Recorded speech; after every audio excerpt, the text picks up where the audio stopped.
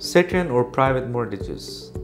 A second or private mortgage is a loan that uses your home as collateral, similar to a loan that you might have used to purchase your home.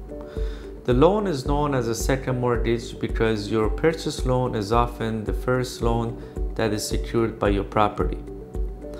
A second mortgage taps into the equity of your home, which you might have built up with monthly payment or through market value increases. Pros: quick access to cash at typically good interest rates, depending on your credit history and current rates. Interest paid on mortgages might be tax deductible.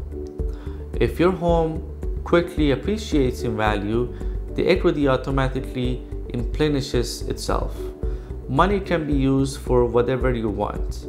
For example, home improvement, tuitions, pay off debts, bills, etc. Cons: because lending institutions are more than happy to provide you with as much home equity cash as you want, borrowers tend to tap more than they need. If your home depreciates